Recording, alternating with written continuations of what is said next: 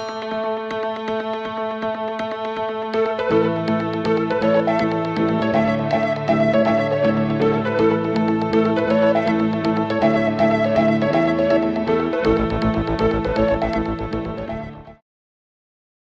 everyone. Welcome to This Is CDR, episode 72. We're going to go ahead and get started. This Is CDR is an online event series presented by OpenAir to contextualize carbon removal for policy proposals. OpenAir seeks to develop and advance basically at every level of government here in the U.S., as well as in national and subnational jurisdictions globally. My name's Toby Bryce. I work with CDR Policy and Market Development with OpenAir based in Brooklyn, New York. If you haven't done so already, please say hey in the chat and tell us where you're zooming in from and direct that message to everyone and not just host and panelists so that everyone in the audience can hear from you. Just some quick background on OpenAir. We're an all-volunteer network dedicated to advancing equitable and responsible deployment of carbon removal globally. We work together on shared open source missions in the areas of policy, innovation, communications, and activist market development. There's a bunch of links in the chat to our website, to our Twitter. You can follow us on Twitter. You can join our group via a join form on our website. Just some quick visual representation of some of the projects we work on. We call them missions. We have a few dozen of active projects, and it's totally open source. You can start your own projects, pitch in on any project you're interested in. We'd love to have you be a part of what we're doing. Two really important current projects we're working on are policy pieces of legislation, CDR legislation here in the US. There's a bill in California called SB 308, the CDR Market Development Act. And it's a really innovative compliance mechanism for scaling carbon removal in the state of California. Chris Neidel, who is our founder, is running the chat, and he will put a link in the chat to a very simple call tool that you can use to contact your legislators and specifically your assembly member. The bill has passed the Senate in California, which is pretty amazing, and it is in the assembly now. So we really, these calls are super impactful, so we'd love to have you help us out with that. Similarly, we have a CDR procurement bill in Massachusetts that is also advancing, and it has committee hearings in both the Senate and the Assembly the second week, I believe, of July. So really happening right now as we speak. And again, your calls can be super impactful. So if you live in the state of Massachusetts, please, there will be a form in the chat to make calls there as well to both Senate and Assembly. Before we get started, we always just want to talk about our terms here. This is a definition of carbon removal from a great resource to learn about carbon removal called the CDR Primer. It's also essentially the same definition that the IPCC uses, and one that we think should really be extended to policy across the world. It's purposeful human activity to remove CO2 from the atmosphere and durably store it in geological, terrestrial, or ocean reservoirs or in long-lived products. Two really important points to call out up front whenever we talk about carbon removal. Number one is to disambiguate CDR from quote unquote CCS or quote unquote carbon capture, point source carbon capture, which is capturing CO2 from a fossil carbon emission source like a cement plant. This may or may not be a good climate solution, depending on its techno-economic and socio-political context. But one thing it's very much not is carbon removal, which is removing CO2 from the atmosphere. And these terms are often used interchangeably in the media and elsewhere, and it's really important to disambiguate them. Number two, whenever we talk about carbon removal, you need to call out from the rooftops that carbon removal is in no way, shape, or form any sort of substitute for a strong prioritization on reducing emissions. We need to reduce global greenhouse gas emissions and decarbonize our economy as quickly and as completely as possible, full stop. It's 90+% of our climate work. And I would go on to add that without 90+% emissions reductions, carbon removal will serve no purpose because there will be way too much CO2 continuing to be emitted into the atmosphere. The purpose for carbon removal is to balance out the quote unquote residual emissions, which are those emissions that we cannot abate in a climate relevant timeframe, primarily from agriculture. Again, 5 to 10% of global emissions. And there's clear scientific consensus that this quantity will be billions of tons a year that we'll need to remove from the atmosphere by mid-century. So it's a gigaton scale challenge. We're currently at kiloton scale, tens of kilotons in terms of carbon that we're removing from the atmosphere. So we have a lot of work to do, which is why we're here and why we're working on this, the work that OpenAir does and the purpose of this, This Is CDR series. I'm going to kick it over to my colleague, Megha Raghavan, who is going to talk a little bit about run of show and introduce today's presenters. Hi, everyone. I'm Megha Raghavan. I work on policy development and market support as well in London and do work around Europe and the US. So yeah, as usual, we'll start with a short presentation, which will be followed by a few prepared questions, and then moderated audience Q&A. So please type any of the questions that you might have throughout the presentation into the Q&A box. Please do find the one labeled Q&A. It's separate from the chat box, and that just helps us to manage the questions and keep track of all the things being asked. We're also recording the event, so we'll send the video link to all of you who registered, and we will post it to OpenAir's website and to our YouTube channel. This week on This Is CDR, we're very pleased to welcome Hannah Bebbington and Scott Litzelman from Stripe Climate to discuss the Frontier's newly launched offtake program. Frontier is an advanced market commitment to buy an initial $925 million of permanent carbon removal between 2022 and 2030.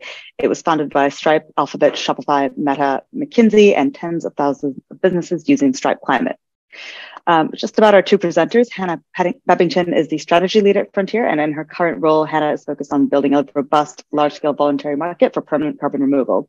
She's helped to raise and structure the advanced market commitment, now known as Frontier, and is now focused on effectively developing and deploying the capital into large offtake agreements. Prior to Stripe, Hannah worked at Thrive Capital, Impossible Foods, and Bain & Company, and she received her BA from Brown University and her MBA from the Stanford Graduate School of Business. Scott Litzelman is a program lead at Frontier. He has a PhD in material science and engineering, and prior to Frontier was a program director at ARPA-E in the U.S. Department of Energy, where he ran R&D programs on direct air capture, point source CCS, and long duration energy storage. So to our presenters, whenever you're ready, over to you. Okay, hey everyone. Thanks so much for having us. Yeah, we're really excited to be here. I am going to get our presentation up. Can you guys see this? Yeah, that's good. Okay, great. Great. Well, thank you, Mega, Toby, and Chris for having us. We're big fans of This Is CDR, and a bunch of our team and our portfolio companies have been on this program before, so really honored to be here today. Thank you for having us. We know that a bunch of folks in the room are pretty familiar with Frontier and the advanced market commitment. So, what we're really excited about doing today with this presentation is introducing Offtakes, our large multi-year, multi-million-dollar purchase agreements that we expect to use to deploy the lion's share of the capital in Frontier. And so as not to bury the lead, we're really excited to talk about Charm, which is the first offtake agreement that we just announced a couple of weeks ago. So without further ado, we are going to get into it. We'll give a very brief introduction of what we do. We'll talk about the role that large offtake agreements take in bringing new technology to market. And then Scott's going to talk about how we think about diligencing and structuring these first offtake agreements here at Frontier. So this is not a surprise to anyone on the phone. We know in order to get to our global climate targets by 2050, we are going to need permanent carbon removal at gigaton scale in the next 25 years. We are wildly behind in this journey. We have done fewer than 10,000 total tons of permanent carbon removal to date. And so part of the effort in getting this technology on the right track is getting new early customers to help new technology come to market. This has been seen in a bunch of different industries before. So early customers help bring solar panels and hard drives and DNA sequencing to market. And part of the work that we are doing with Frontier is to be those early customers for carbon removal, hoping to accelerate its time to scale. We launched Frontier, the advanced market commitment to buy just over $1 billion of permanent carbon removal in April of last year. As Megan mentioned, we originally founded this with Stripe, Alphabet, Shopify, Meta, and McKinsey, and we've recently been joined by Autodesk, H&M, JP Morgan, and Workday. Advanced market commitments have been used in the public health sector to accelerate vaccine development and distribution to developing countries. This is the first time the advanced market commitment structure has been used in climate and certainly in carbon removal. And the intent is to get a large demand signal spread to the carbon removal market to say to carbon removal entrepreneurs and investors, if you build it, we will buy it. Frontier has two funding tracks. So we think about deploying the $1 billion in two ways. One is in pre-purchases. These are small dollar checks paid upfront to really early stage suppliers. It is meant to get new carbon removal companies started and to the starting line. The second is our offtake program. Offtakes are large, multi-year, multi-million-dollar purchase agreements that are pay on delivery.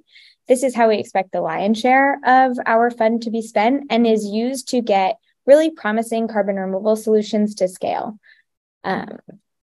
We made our first pre-purchases from the Frontier Fund in 2022. We now have 11 pre-purchase companies in our portfolio. Many of these folks have either been on This Is CDR or are going to be on This Is CDR in the next couple of weeks.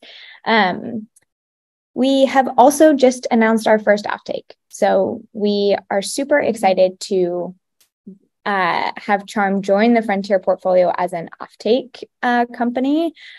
We collectively are buying $53 million of Charm carbon removal. So as a group of Frontier buyers, we expect to remove 112,000 tons of carbon dioxide between 2024 and 2030. Charm is taking waste biomass, often corn stover, but sometimes from forestry management, and putting it through a pyrolyzer where it creates a biooil that can be injected underground for permanent storage. Charm is part of the broader bikers pathway, so biomass carbon removal and storage, which we think has the potential to support gigatons of carbon removal in the near future. So super excited to talk about the Charm offtake agreement more in Q&A. But we wanted to take a step back and talk about why these large offtake agreements are important in developing the nascent carbon removal market, and more broadly, how we think about what an offtake agreement is in carbon removal. So if we take a brief step back, the reason why we started Frontier, we built the advanced market commitment, was really to get the carbon removal market on track to scale to the gigatons we think we're going to need by 2050. We do this by sending a strong demand signal to researchers, entrepreneurs, and investors that there is a market, there is demand for these technologies.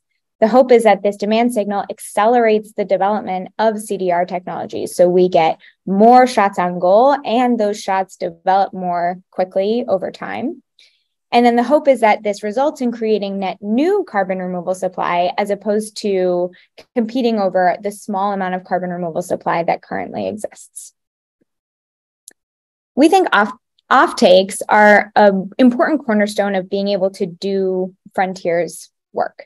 So offtakes provide predictable revenue so that a company can build and invest in future capacity. They represent an important building block in a company getting to commercial operation. So as a new project is getting started, they do a lot of the engineering and siting work. So they are developing their project. They then have to go out and secure all of their customers. And often for nascent technologies like carbon removal, they need more than 80%, if not 100% of the demand on their facility fully contracted. And then with that, they can get investors to come in to actually fund the construction of the project. So securing customer offtake is a really critical component of getting new projects built and operating quickly. The yellow bar in the customer offtake journey here is where we hope Frontier will play. So we hope that we can sign our offtakes early in a carbon removal company's journey so as to enable other buyers to join them and quickly fill out that offtake stack such that a company can raise the capital it needs and get to commercial operations in a relatively quick timeline. At Frontier, we talk about offtakes as take and pay agreements. So they are pay on delivery. The way an offtake looks for us is there will be an annual schedule with price and volume, and buyers pay as that volume gets delivered. So you take the carbon removal and you pay for it. There are a few principles that we uphold as we think about these agreements. The first is that we want to sign really early in a project's scale-up journey, perhaps before all of the project details are finalized. If you go back to this, you can see that customer offtake can start almost in year one of a project's journey. And we use milestones as a way to sign early, but also build buyer confidence that the project will go ahead as planned. We pay for carbon removal when it's delivered. So as I mentioned, our contracts have an annual expected schedule of volume and price. As the carbon removal supplier delivers that carbon removal, the buyers will pay for it. And delivery includes an approved protocol, verifier, and registry plan that will be in place before delivery. We want to ensure the maximum bankability that's possible for a supplier. So the use of a take and pay structure allows banks to underwrite those future revenues because they are contracted. We also want to ensure, though, that our capital is not tied up indefinitely. There are going to be lots of successes and failures in this nascent carbon removal market. We think that is part of accelerating the trajectory to scale. And so we want to make sure that if a technology ends up not being viable, that we can take that capital that was committed to that offtake agreement and redeploy it to other more viable technologies and projects.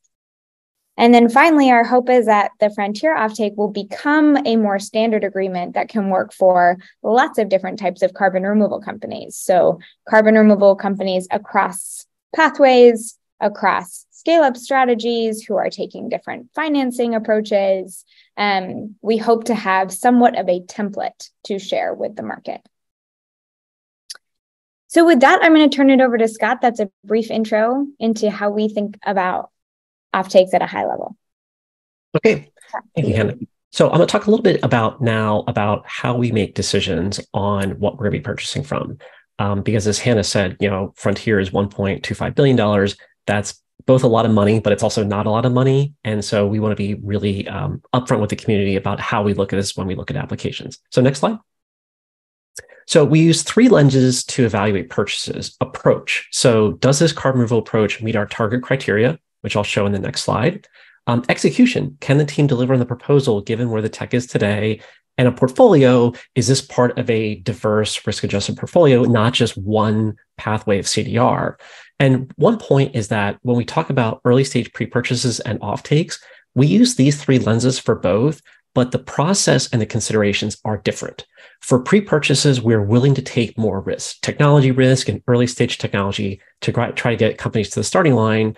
For offtakes, we're looking for fewer risk, but that's not to say no risk. Like even for offtake agreements, there's still a lot of risk, which I'll talk about in execution. But it's just to say that the process that we use and how we think about this is very different, whether it's a pre-purchase or an offtake. Next slide. So the first lens is approach, and this is something that you probably see on our website, and this has been from the beginning of the program. This is what we look for fundamentally for a carbon removal approach. So first of all, durability. We want 1,000 years, essentially permanent CO2 removal. We're looking for pathways that don't compete with arable land. We're looking for pathways with a potential for low cost. Now, it's not to say that it has to be $100 per ton right now, but we want to see a pathway to low cost as the company scales. We want to see the ability to scale up in capacity. There could be solutions that are niche solutions that are great, but can't really scale to hundreds of megatons or gigatons. We want that large scale for maximum climate impact. And there's others around negativity and additionality, verifiability, environmental justice, and safety and legality. These are all things that we think about for any application that we look at. And this is really the first thing we think about. Next slide. The second question we ask ourselves, we have a few questions actually. Can the company build and operate what they're proposing? And can a company scale up to again, hundreds of megatons per year? And the types of questions that we'll think about is how experienced are the company personnel, like the team in the company itself? What kind of partnerships do they have? Are they leveraging somebody who's an expert in CO2 storage or engineering designs or things like that? What kind of data do they have? We want to see as much data as possible, especially for an offtake agreement. But again, we understand that companies aren't going to have a fully baked and ready system, that there's still going to be a development process. But we ask ourselves, what kind of performance improvements are they assuming? There are some jumps that we can believe, and then there are some jumps that require, 2 or 3 miracles. And we view those projects very, very differently. And we also ask questions around what's the manufacturing strategy to get this to scale? Next slide, Hannah. It's kind of a variation on this. This is the more dramatic way of putting it. And at first, I thought I was being maybe a little bit overly dramatic when I made this slide. But at the same time, if you're a founder of a CDR startup, maybe this is an underestimate of what you're feeling. But the point of this is really say, when we think about potential offtake projects, we think a lot about what kind of tightrope walking or what kind of jump it is. And we're looking for the right size. So there's a version of this that is too conservative.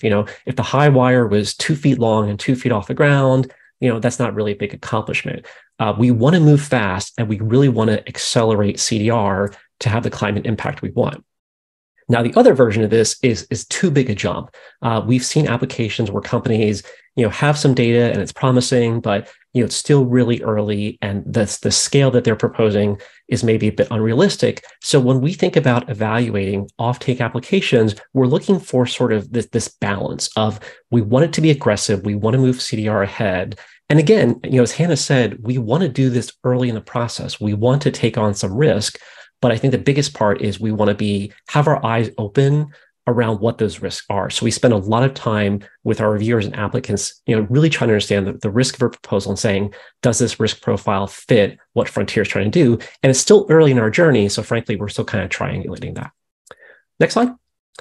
And last thing is, we want a balanced portfolio. So this slide is mostly from Frontier's pre-purchase program. This does include Charm, but it shows a number of pathways: enhanced weathering, direct air capture, bikers, some storage only, some ocean CDR, and Synbio. And the offtake portfolio is still, we only have one so far.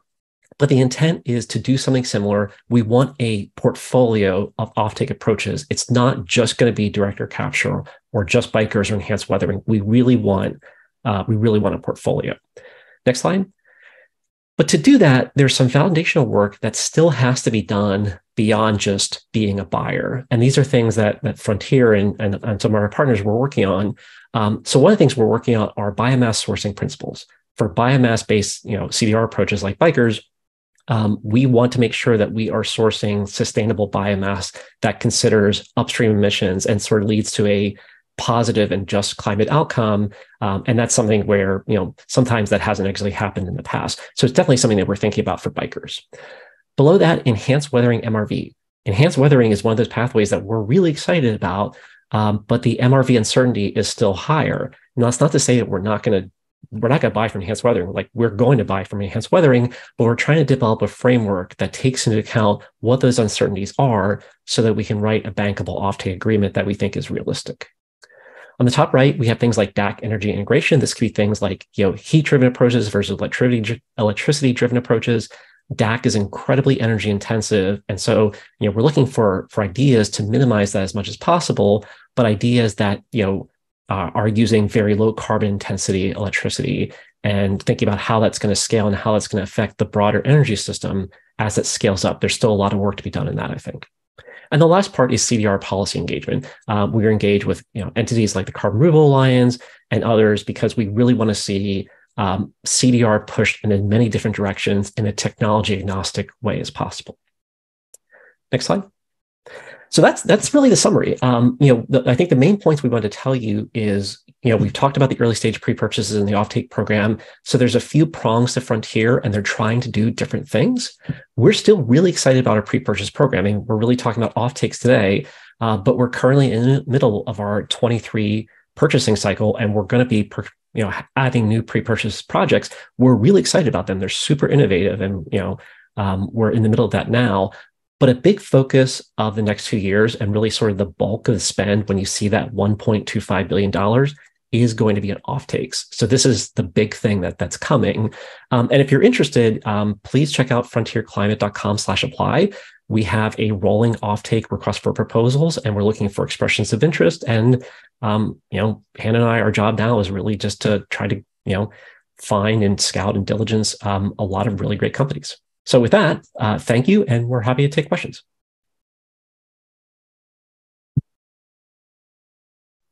Excellent. Thank you both. That was really great and informative, and appreciate you sharing that information. We do have a few questions. Many of them you already touched on, so there'll be more kind of expansion of a few points that you mentioned. And we'll do a few prepared questions from Open Air, and then we will switch to audience questions. And we have quite a bit of time, so we should be able to cover quite a bit of ground. So, and please put your audience questions in the Zoom Q&A box, because it's very difficult to manage them if they're in two places. And there are a few that are in the chat, so please paste those into the Zoom Q&A box. Number one, I wanted to ask about MRV. and specifically delivery verification. Frontier and Carbon Plan convened a meeting in November that actually many of the audience members were at, or a number of them, and that resulted in a letter that we'll put in the chat highlighting the critical importance, generally speaking, of high quality, independently administered MRV to scaling the sector. I'm curious specifically how you are thinking about structuring delivery verification for your offtake purchases. I know it's a little bit different for the pre-purchases, but for offtake, like where does that sit in the transaction? I've heard sentiment from both buyers and suppliers actually that in an ideal world, verification is separate from the credit purchase from a transaction structure perspective, and it's sort of contracted for and paid for by the buyer, so we don't have any incentive alignment issues with the seller verifying their own delivery. But what are your thoughts on that, and what do you think is the ideal way to incorporate delivery verification into these offtakes?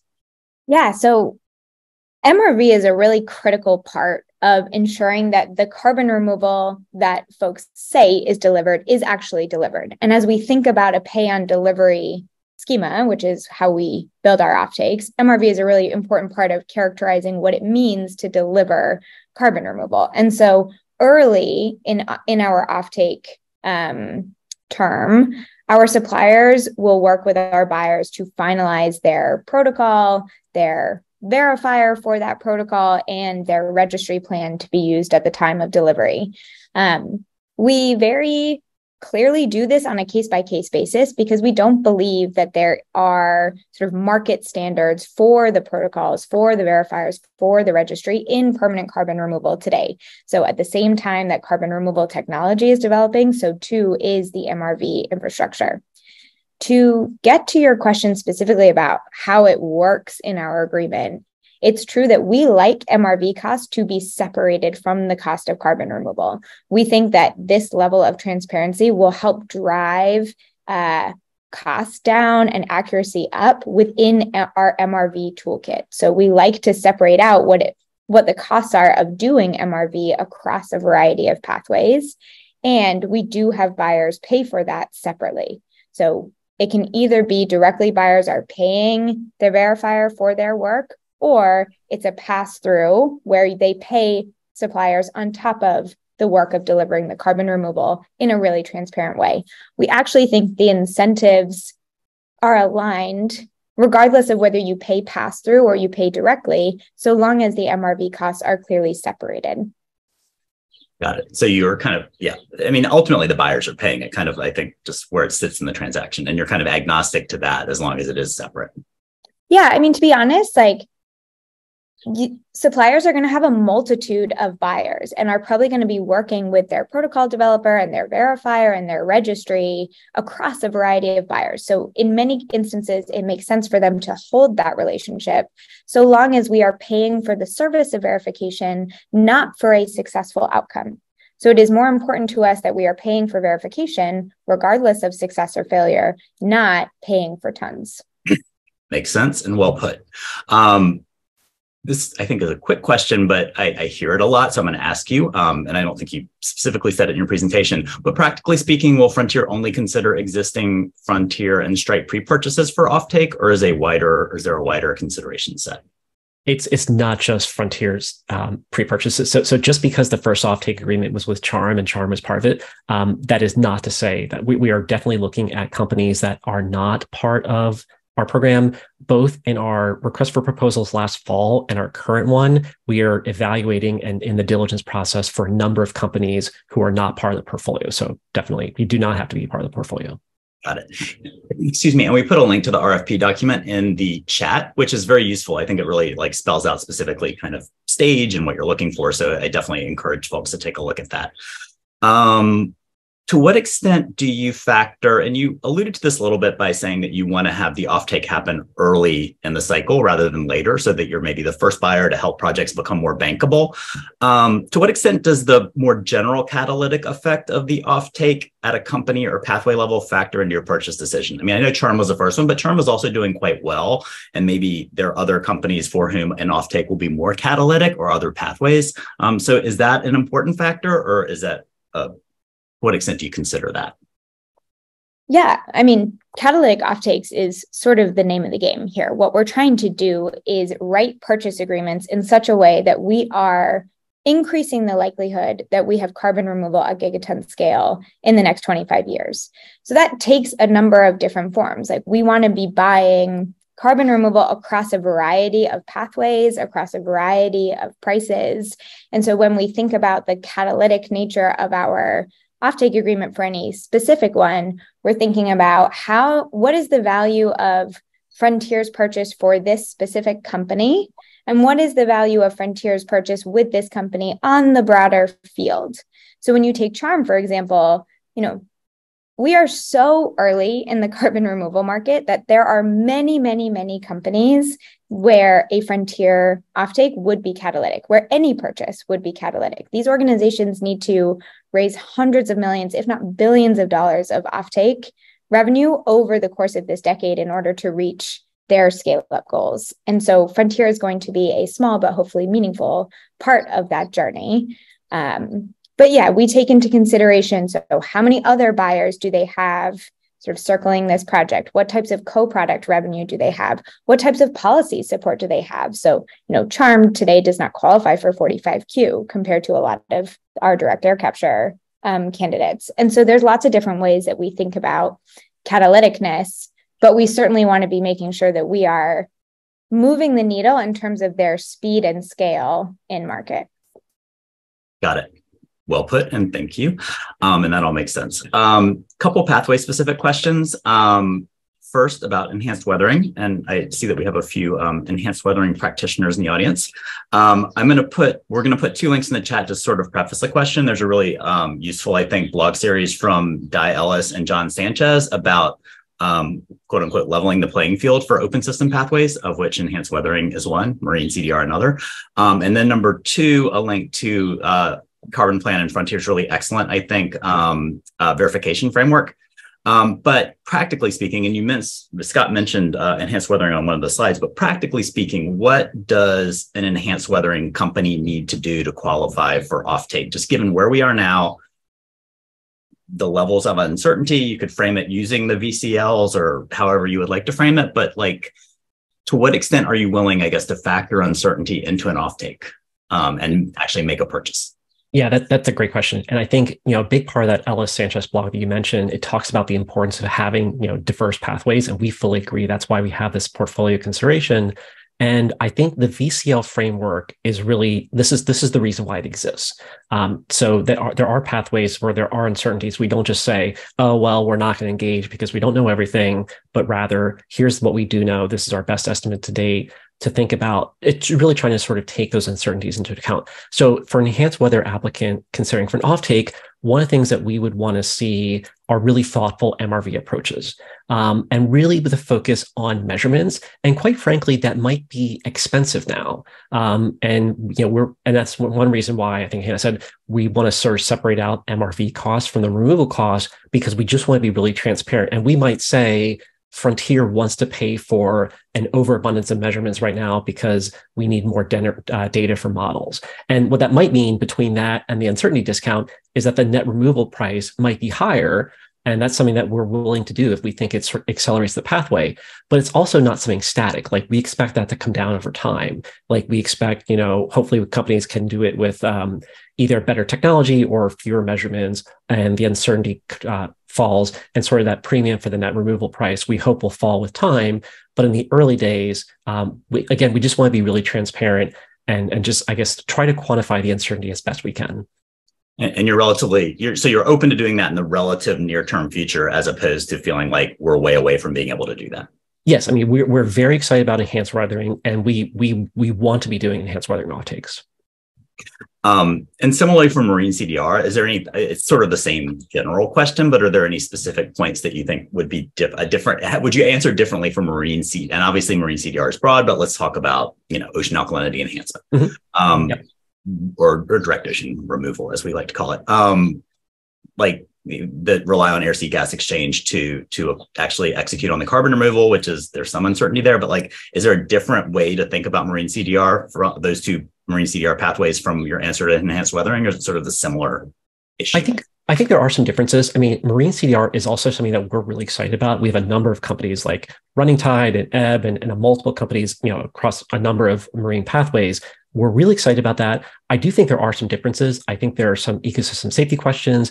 I think there are some governance questions. On Will Burns' podcast, there's a whole episode about sort of marine CDR governance. And so that's the type of thing where, again, we want to be purchasing from as many pathways as possible. That might be one where there's a few more things that need to happen. Like I had that slide of sort of like other things that we're trying to do to get CDR going beyond just buying. And I think for marine CDR, there's a few other foundational things that need to happen to really facilitate that. Good point. Yeah, the governance is definitely a clear difference between those two pathways. All right. You've already made one biker's purchase, so maybe you're not going to make another one in the very immediate term, but there's a big elephant in the room, at least when you're not working at Frontier, whenever Frontier comes up, and that's biochar. There's a perception that you won't consider biochar. I think there are assertions in the biochar world that biochar can have 1,000-year plus durability.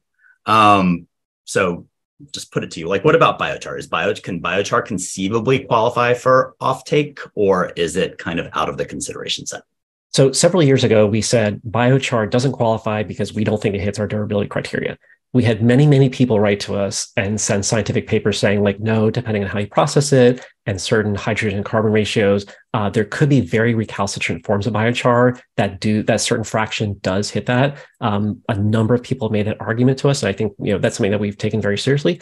One of the things that we think about, and biochar has a lot of value. I mean, there's soil amendment value. There's a lot happening, and there's just a lot of climate value there.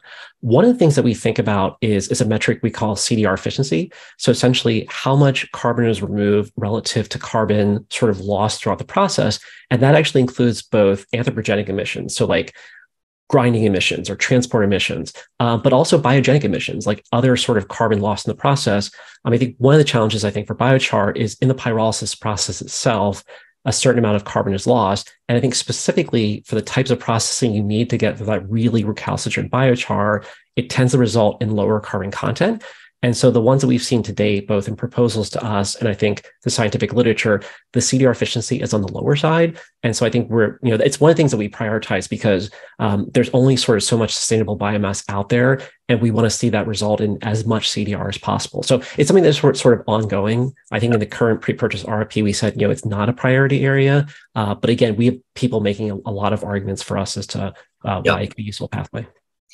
I think that's a very fair point. And obviously there are ways to store biochar. We have Carba coming on who are going to bury biochar. We had Ecoloct come on who puts biochar in concrete. So there are ways to address the permanence, but there is the fundamental carbon efficiency issue of the thermal conversion where you're losing at least 50% of the carbon off the top in most processes. So I think that's a point that I think is not, with fairness to biochar, that not everyone in the biochar community always acknowledges. So I think that's a fair point to make.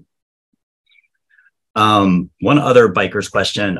This is kind of a pet issue for me, but with incumbent BECCS systems that use dedicated production of biomass and often sit on top of, I think, bioenergy systems that are questionable from a techno-economic context. And we'll put a link to sort of an extreme example, but a New York Times article about ethanol in the US. NextGen recently purchased the company called Summit Carbon Solutions, which is basically CCS sitting on top of ethanol in the Midwestern part of the US. Is that something that you could notionally consider, or would you, obviously one of your criteria are land use considerations. And like, how do you, when you look at BECCS with dedicated biomass, how do you look at the systems boundary and then the underlying techno-economics and life cycle analyses of the underlying systems? This is a great question. And I think in general, when it comes to BECCS and bikers, I think we see a lot of climate potential, but also a lot of risks. And so something that we've been thinking about a lot. And the way that we do this, we think about it on a few levels. So one, you mentioned, right, one of our approach criteria is physical footprint. And it says, we will not be competing with arable lands. And so we do not consider dedicated energy crops. We don't consider tree plantations that are managed solely for producing bioenergy. That is not something we would look for. That's not something we would purchase from. We're really looking for waste and residues. So that's the first one. The second one is you mentioned sort of the LCA and the boundaries, and those are really good points because I think one of the things that we think about is what's the storage counterfactual.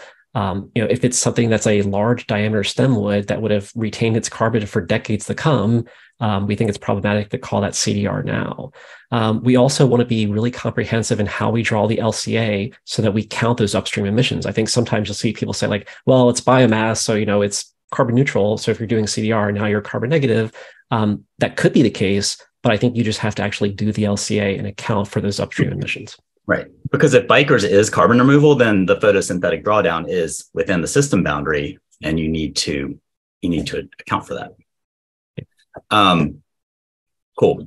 One last question just about policy. You mentioned policy and Carbon Removal Alliance. Policy is something that Open Air works on quite a bit. And, we've collaborated with Frontier on a few, or Stripe mainly, I guess, on a few points. And I would say that the sort of foundational procurement program at Stripe has been very influential and public procurement of carbon removal. How do you think specifically about policy? And are you more, there's the compliance model in California with SB 308, then there's the procurement model with a couple of federal bills and Open Air state level CDR Leadership Act procurement policy.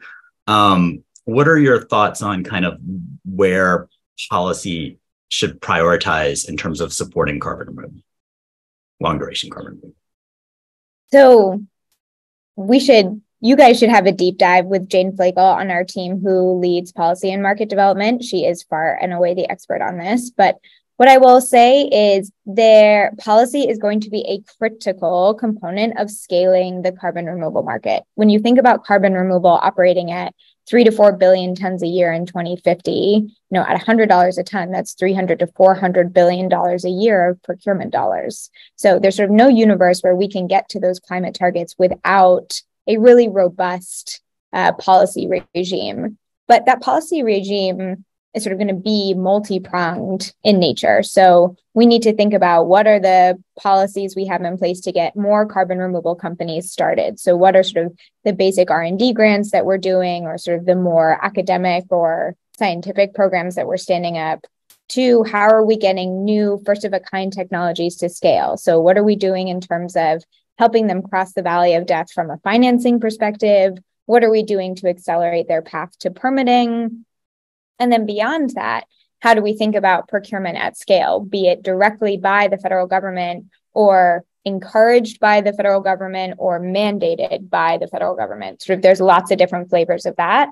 I think the IRA has been just sort of an amazing and accelerant for a bunch of different climate technologies, to state the obvious, but certainly for carbon removal as well. And I think where we go from here could take a number of different directions. Excellent. Thank you for those thoughts. And we have approaching 30 audience questions. We probably won't be able to get to all of them. And we did cover a few of them in the prepared questions, but I think Mega's going to come on now and start asking some audience questions. But thank you for answering those questions. Hey guys, yeah, we definitely, unfortunately, have more than we can cover, but I will do my best. So first, just a few questions on what is in scope. One person asked, a couple of people asked actually, are you looking at greenhouse gases other than carbon dioxide at all? And if not, if so, where are you thinking? And if not, what's the rationale for that? So, go ahead, Scott. We are only really focusing on CO2. And I think one of the things that our colleague Zeke Housefather likes to talk about is like for like. And so, we see this as being about both getting to net zero as far as any residual CO2 emissions after we've decarbonized as much as we can, and then going net negative. So we're really only focusing on CO2 so that it's like for like. Okay, got it. Yep, makes sense. And then what about, you mentioned not wanting to do dedicated energy crops, and this person asked about just the fact that you can get higher energy density essentially, or crop density, if you're growing it for purpose. Is there ever a case where you think that would make sense, or is it just sort of a hard and fast rule that you'll only look at residual? And I mean, different groups have approached this differently, and it could change over time. I mean, I've certainly heard people talk about like switchgrass and marginal lands and things like that. So it's not to say like our definition is the only definition, I think, but especially I think for really the first few Bikers projects, we're taking a more conservative approach. Okay, fair enough. And then specifically, a couple of people asked about the idea of bio-oil. So, obviously that's pyrolysis as well. Does what Charm is doing have a significantly higher carbon efficiency, as you put it, and without giving up anything you're not allowed to give out? Can you just compare the two a little bit? Yeah, so I can't get into the exact value, Yeah, but Charm does have a higher CDR efficiency and also, I think, higher certainty around that. Okay, yeah, that makes a lot of sense. A couple of other questions were on like the storage side of things. So, when you think about durability, obviously, like, are you evaluating DAC or is it DAX with the storage component kind of considered to be a part of the pathway? And how do you split those two sort of components of the process up? It's a pretty comprehensive drawing. So it would be the DAC, but it would also be the storage. So, if somebody's applying for an offtake, it's not to say they have to have like a storage agreement sort of finalized, but we want to know who are you talking to, what are their experience, how, what kind of formation is it, or how are you going to store it? The durability, and I saw a few questions around sort of like charm and like degradation. I mean, durability is one of the things that we really focus on in the diligence memo to make sure that the removals are permanent. Right. Okay. And just thinking of that kind of 1,000-year plus durability, how do you actually deal with the longer term risk? Once a company hits the milestone, you've triggered the payment, like how do you deal with the eventual risk of a longer term default on that quite long obligation? It's a good question. I think we're really, the ones that we're starting with very high verification confidence levels, and ones where I think there's been an extensive body of work to try to understand what those risks are. So for example, geologic sequestration, there are risks associated with that around like leakage, legacy wells or seismic events, things like that. But there's been a substantial body of work, hundreds and hundreds of papers on trying to understand those risks and how do you mitigate them. So if we think about like a DAC or a BEX thing, we'll look to see like, again, sort of is what they're proposing in line with scientific evidence. For something like enhanced weathering, there are risks of some reversal, like secondary carbonate precipitation. But at the same time, these are pathways where eventually you're getting bicarbonates and bicarbonate storage in the ocean. Ultimately, that's something that's considered to be a very stable, more than 1,000 years type solution. Right. Okay. Two things there. So one is very, very philosophically, we are looking at, as Scott just mentioned, categories of technologies which we think are sort of physiologically permanent and don't rely on social or market mechanisms to ensure permanence over time, which I think is unique in the permanent carbon removal market. And two, the VCL framework that we published with Carbon Plan is one way that we ingest the variety of uncertainties across pathways. So we think about discounting the number of tons that are delivered based on a range of different factors that could reduce that ultimate number. So we're trying to take a very conservative approach to quantifying what we even consider delivered in the first place. Yeah, and the VCLs, I think, is a super helpful way of looking at it, and everyone should check that out if you haven't already. We had a couple of questions on the financing side of things. So one question was just in general, are you seeing that banks and lenders are looking at the fact that Frontier has done an offtake or a pre-purchase and that is helping them to underwrite loans? Is that something you're already starting to see? Yeah, for sure. I think we spend a lot of time with potential project finance investors in the carbon removal space. I actually think it's a combination of the IRA has piqued a lot of interest in carbon removal, and not just Frontier's deal. So you see a bunch of other buyers who are sort of getting into the space, which is improving sort of the overall commercial viability of these projects. The last thing I'll say is it's pretty important for our suppliers that they're able to raise more institutional capital that's much cheaper than just funding off balance sheet with corporate equity. And so very quickly, as our suppliers are starting to build bigger and bigger facilities, there just happen to be more traditional investors at the table by virtue of their need in the first place. But the whole point of the way we design our offtake agreements is to be underwritable by a bank. So the intent is to get to a place where a bank can use those contracted revenues as a way to improve confidence that they can, extend credit to these suppliers. Okay, got it. We got quite a few people asking if you have or plan to publicize any of the offtake agreements, either some kind of standard terms that people can look at or a specific existing contract. Is that something you're going to make public at some point? Yeah, we talk about this a lot. I think we will make it public at some point. We're not exactly sure when. We want to make sure that when we do make it public, it is sort of ready to be used in a more standardized way. And I saw a question in the chat that said something like, we feel like we're learning all the time. Are you? And I would say like 100%, we feel like we are on a very steep learning curve as we do this. Charm is just our first offtake agreement, and a lot of the lenders are investing in carbon removal for the first time. A lot of our projects are building big facilities for the first time. We are writing offtakes for the first time. And so that's a long way of saying, yes, we will share it, but TBD when. Okay, got it. And are there any specific challenges you've already started to encounter with creating a standard contract like that? I can imagine there's so much diversity in the pathways and within the pathways.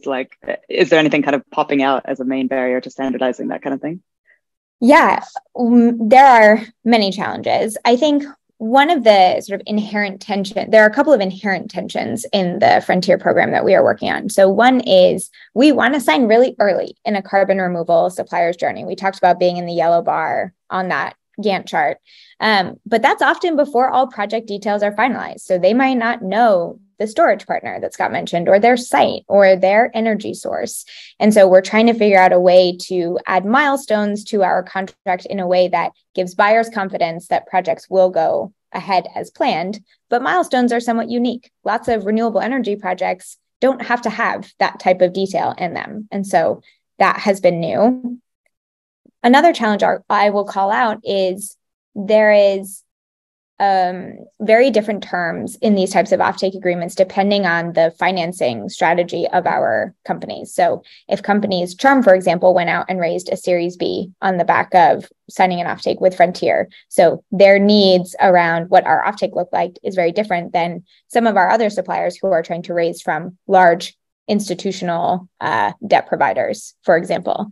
And so finding an agreement that works for carbon removal suppliers across their journey, across their financing strategies, across pathways, has been a fun puzzle piece.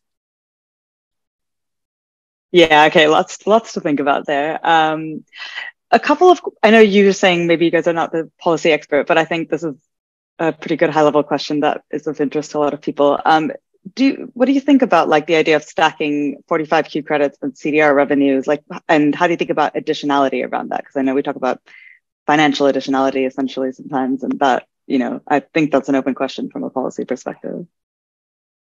Yeah, I mean, we, in the bluntest term, and Scott, please hop in after me, we think about, would this project have gone ahead without our purchase? So what is the value of Frontier dollars in making sure that this project gets built or this new supply comes online? 45Q has been extremely helpful in getting more direct air capture companies to the starting line, more direct air captures financed.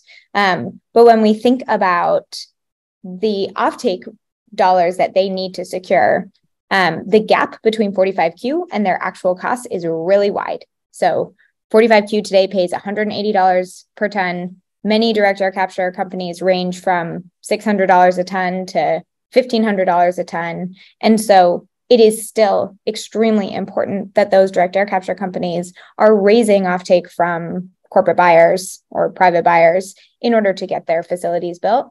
This is actually true outside of direct air capture too. When you think about BECCS projects, for example, there are lots of programs outside the US that help subsidize those types of retrofits or sort of carbon removal programs. We think about how are corporate buyers part of the fabric of their offtake such that these projects get built. Okay, got it. A couple of questions on thinking about, I guess this is more on the pre-purchase front. So when you're, entering into a pre-purchase contract, how do you think about the volumes and the prices you're buying? Because at that scale, it almost feels like, that price isn't linked to a unit cost, and the volume might just be whatever they can deliver.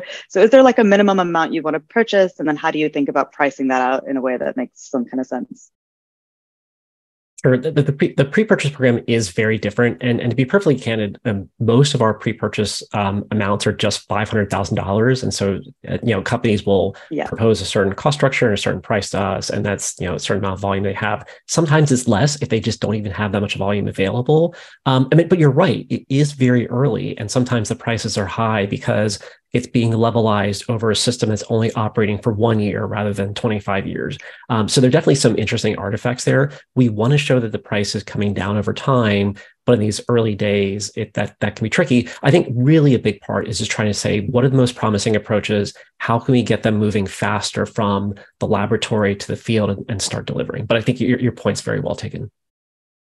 Yeah, okay, got it. And then the last one I'm going to do is when you look at these offtake agreements, is the idea to sort of make multiple purchases over the lifetime as they scale up or prove more of their sort of their process working? How do you see yourself kind of engaging over the lifetime of some of these different projects? So I think a dream scenario for Frontier is that we are their first customer in our pre-purchase program. They successfully deliver on that purchase. They hit their milestones. We do diligence for our offtake agreement. We get excited again, and we write a multi-year offtake agreement with them. That type of graduation is sort of best in class from a Frontier trajectory perspective. In terms of how we think about doubling down on offtake agreements, I think, candidly, our fund is quite small. So $1 billion actually doesn't go very far in terms of accelerating the whole carbon removal market. So it is more likely that we will sign what we think is a sort of appropriately sized, meaty offtake agreement with one supplier, and then track them over the term of our fund, and then hope that other buyers sort of come in for their next facilities as they come down the price curve. But that Frontier will, rather than double dip with a specific company, will spread across a variety of high potential bets.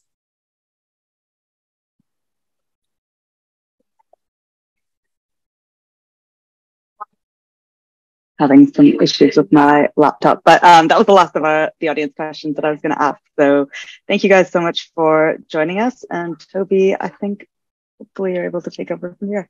Yep. Thank you, Mega. And thank you for all the great questions to the audience and for being with us. And especially thank you to Hannah and Scott for sharing an hour with us. And it was very exciting to learn more about the offtake program. And thank you also for answering some pointed questions and more generally for all the great work that you and your team at Frontier are doing to advance carbon removal. So thanks a lot. Yeah, thanks so much for having us. Yeah, thank you guys. Excellent. So we're going to do a really quick close here. So I think this is so you can see how the sausage is made. Chris is having internet issues, but this was supposed to be a slide to announce the German version of This Is CDR, which is launching next week. So I do not have the link for it, but stay tuned. We're going to put that out on Twitter. And if you're in Germany, we're going to have a German language This Is CDR with a former US This Is CDR guest, Dr. Mario Schmidt, who is the CEO of Ecoloct, which is a company that incorporates biochar into concrete. And then we have a bunch of great episodes coming up on This Is CDR. Next week, Frontier Pre-Purchase Arbor, which is a novel bikers company based in Southern California that uses space rocket technology to very efficiently gasify biomass and then capture the energy benefit from that process. We're going to be off for July 4th, American Independence Day. And then we have a great run of episodes coming up, including, I think, a few other Frontier Pre-Purchases, Aquatic, which used to be called Sea Change when they were on This Is CDR in December 2021, and Crew Carbon, which is another interesting company coming out of Yale that does containerized mineralization. So lots of great This Is CDR episodes coming up. Next week, Arbor with CEO Brad Hartwig and Andres Garcia Clark, who is the CTO, and at the same time next week. So that's it. Thank you for being with us. Thanks again to Scott and Hannah for a great discussion, and everyone be well, and we'll see you in a week.